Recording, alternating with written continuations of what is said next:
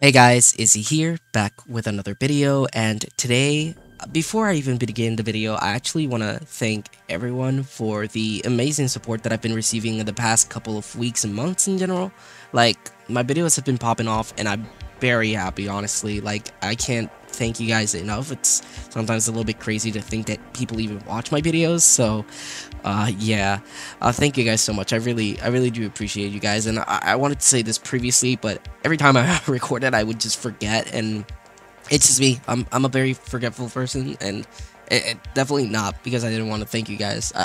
I'm very thankful, honestly. But yeah. Anyways, let's go ahead and just jump right into the video. Right, today we're going to be talking about DevStream 165. I'll be using, of course, the overview for it. But I wanted to touch on a couple of things, just a couple of things, really, in regards to the DevStream. Pretty much, what I believe are the biggest things, and yeah, anyways, let's go ahead and jump right into it. Right, one of the big things, or the biggest thing actually, that the DevStream actually mentioned was the fact that the Duviri paradox is going to be, being delayed for 2023, which is unfortunate. Of course, I really was hoping for, being able to play the Duviri paradox this year, but it's totally fine. They are baking it up to us by giving us a prequel quest to the Duviri paradox. It's going to be called Lewis Prey, and it's also going to be including two, I believe they mentioned two game modes, which they only showed off one, which was the conjunction survivals, which essentially are just survivals that you're able to use your necromic with as well as an option. Of course, it's not like something that you have to do it, but it's something that you can, I guess. So that's pretty cool.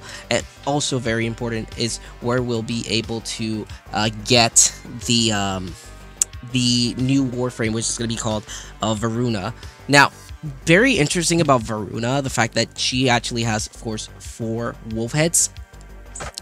All 4 wolf heads have an specific passive to them. So how they mentioned it was the fact that we're able to cycle through the wolf heads, and it'll have its own passive each. They also have their own name, which is pretty cool, honestly.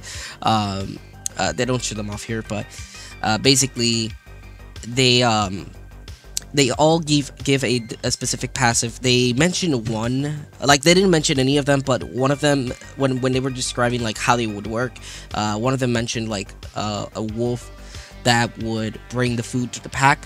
So I'm assuming that one of the heads will probably have like a sort of life leech or life steal to her kid. So that's gonna be really cool.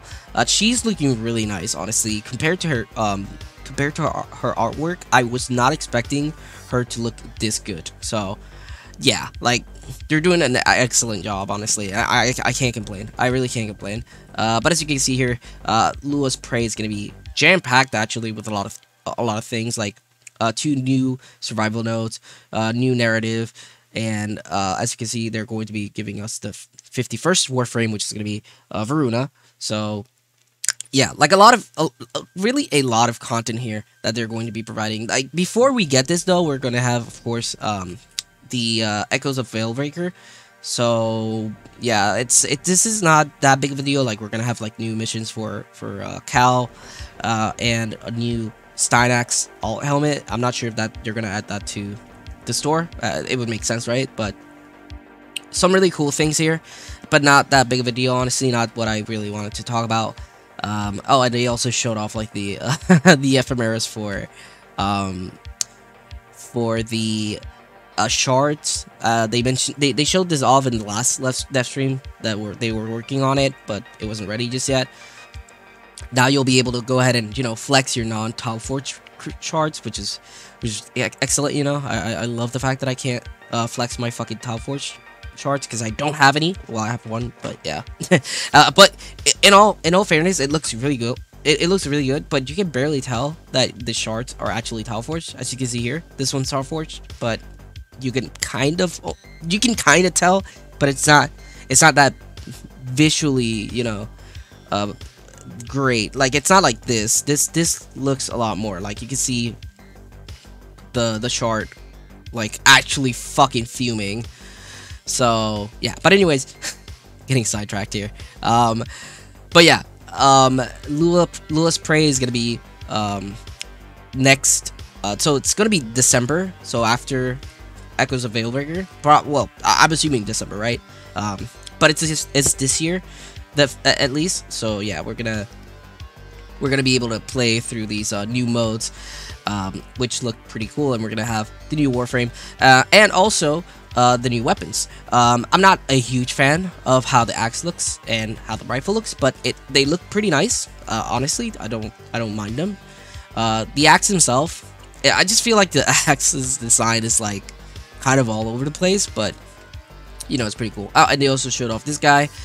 This guy, if you guys don't know, is the Executor Tvul, and yeah, he's gonna be a big part of the quest, because he's very involved in Verona's lore, apparently. So we're gonna see a lot of him. I love the design. He looks absolutely fucking dope as hell. Like, I really just like how they designed the organ in general. So yeah. But anyways, yeah, the new game mode, Conjunction Survival. As you can see here, yeah, they use you can use your necromex and such. So that's gonna be real cool. And aside from that, before I go to the main thing, is the protocol skins. Basically, these are skins that just look like IRL weapons, and this looks so out of like, let me just say, this looks so out of fucking place for Warframe. Like, just look at Wisp with a fucking revolver, and just look at this. She's gonna grab a fucking fucking Uzi, bro. Like, this looks so fucking insane. But yeah, that's pretty cool. Anyways, yeah, they're releasing the deluxe skin for Saku pretty soon. It's looking quite nice. It's still in work in progress, and this is a skin that they're going to have. I'm pretty sure it's gonna be bundled up with Saku's skin, because this looks absolutely fucking insane. This is for the Lotus. The first time we're receiving skins for the Lotus, aside from the ones that we already have.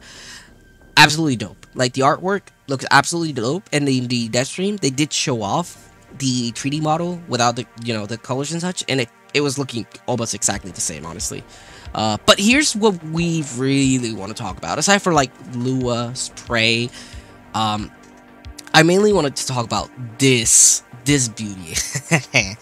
So as you guys know, D has been actively trying to verify like what they could do for explosive weapons, AoE weapons in the game, because to some degree they've been very detrimental to you know, the gameplay of Warframe. Like, it's a very overwhelming majority that people play with AoE weapons versus literally any other weapon.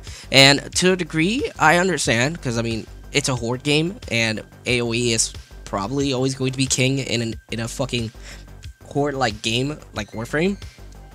But I do understand their point in the fact that, yeah, it's a bit much. Like, literally all other weapons just absolutely get ignored just because they're not AoE, and you know, that's kind of a bummer, because there's a lot of really good weapons out there that are not AoE and just get ignored or don't get used as much, which would highly encourage the developers to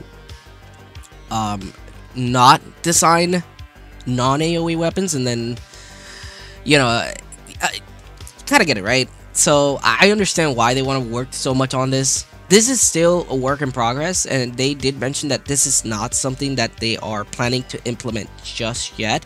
It is working to their satisfactory, as they mentioned on the dev stream, but basically what they want is that, so they want to remove self-stagger with the AoEs, but they want to bring self-damage back. And basically how it would work is you would never be able to one-shot yourself with an AoE weapon. So I'm assuming you're able to at least two-shot yourself or three-shot yourself, whatever, depending on how this is exactly going to work.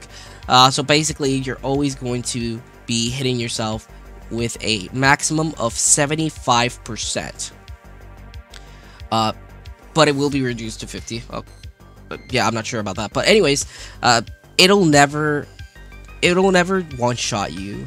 You'll always be able to survive it, but it'll encourage people to play a little bit more careful with their AoE weapons, namely things like the fucking Cuba Brahma, which people would just absolutely blow themselves up and they'd be fine.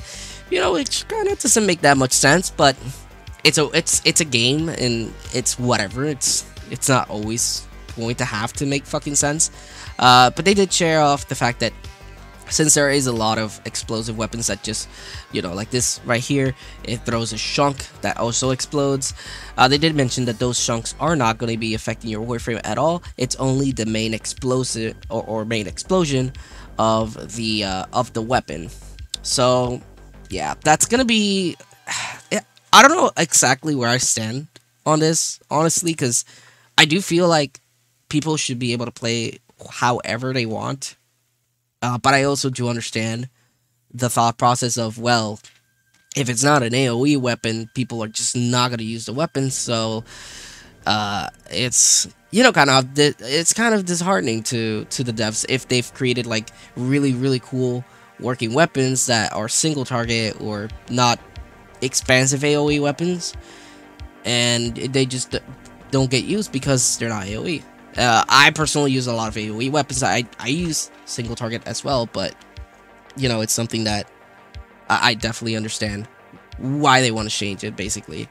But yeah, they showed it off, and I feel like to some degree, I believe 75 is too much, right? I feel like 75 is just a little bit too much. Maybe bring back the, you know, the self damage, but have it be maybe 25%, 30%, not too much to the point where literally if you make the same mistake twice, you're gone. You're like later you're dead. Like, just make it punishing, but not extremely punishing, right? Because you don't want to just kill off these weapons as well, right? Like, you just don't want to.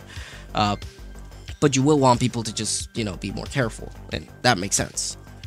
But yeah, that's pretty much it as to what they showed off. That's pretty much everything that I kind of want to talk about. What do you guys think about, like, do you guys want self-damage? Do you guys think that it makes sense for self-damage to exist in Warframe? Let me know in the comment section below. I really would like to know if you guys are you know, into this shit, like, not in a weird way, but you know, just self-damage in Warframe, guys. Jesus. But yeah, let me know what you guys think about the changes that they're going to make. What do you feel about, you know, the Duviri paradox being delayed for the next year? And yeah, let me know what you guys are hoping to see in the next upcoming updates. And yeah, again, thank you guys so much for tuning in today's video, and in general, tuning into my videos. I really do greatly appreciate it, and I hope you guys have a nice day, and I'll see you guys in the next one. Peace.